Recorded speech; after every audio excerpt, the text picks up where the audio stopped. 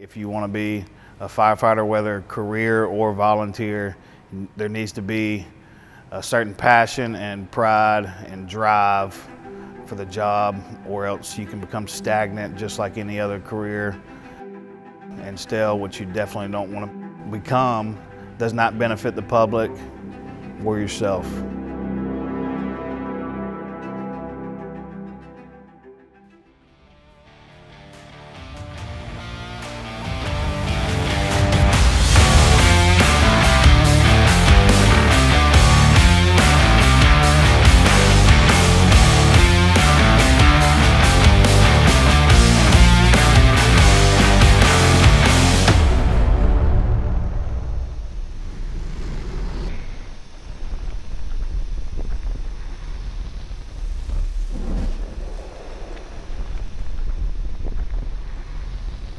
Monday morning we started with the box maze. The box maze is an individual event.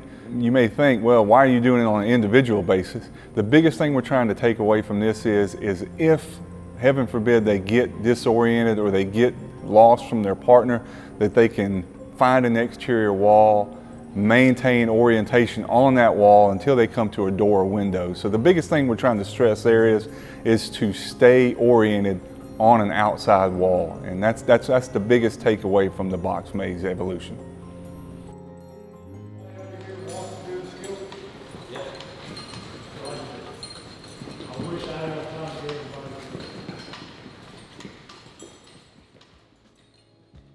They need to know the tools they're going to be using, and they learned how to maintain them, how to clean them, what to look for, any defects in it. They need to know all that kind of stuff because they're going to be dependent on those tools when they arrive on the fire scene. And they learned how to do care and maintenance of a hand tool, flathead axe in particular. And after that, they went straight into how to force a window using a Halligan. So we show them where to place the Halligan, what part of the Halligan to use when forcing the window, how to prop the window open when making entry, and why all that stuff is important.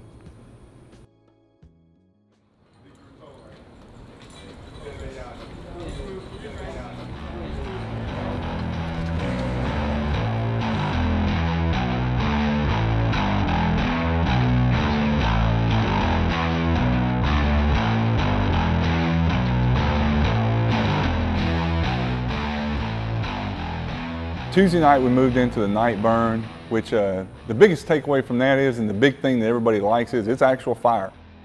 They bring their families down, it's an evening event, so it's, the fire, of course it looks better at night, and they're all in a team. We're fighting 4 different fires. It's an enjoyable night for the students. They get to kind of put together what we've told them over the last few weeks and get to showcase those things in front of their family members.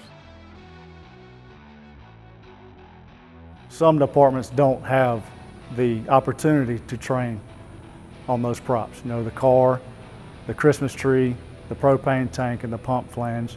And one great thing about being out here is we have all of that to help train and prepare them.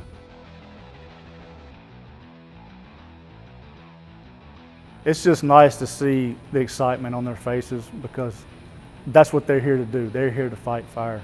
And it's nice to see the excitement on their faces, on their families' faces. So it just makes my job, our job, a lot more fun.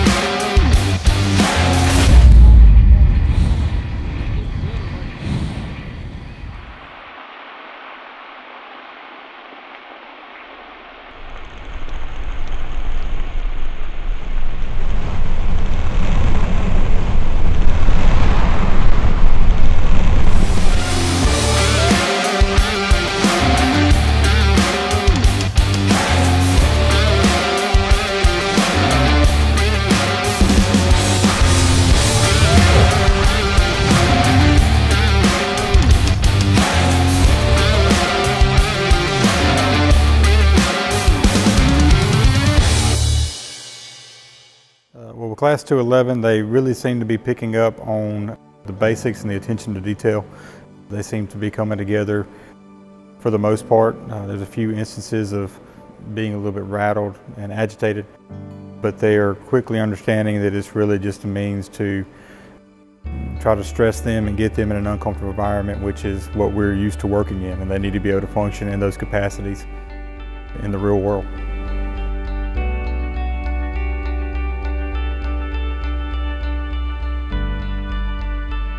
So to Class 211, we're really happy with what has happened with y'all so far. Y'all are a really good group, a bunch of good personalities, good people.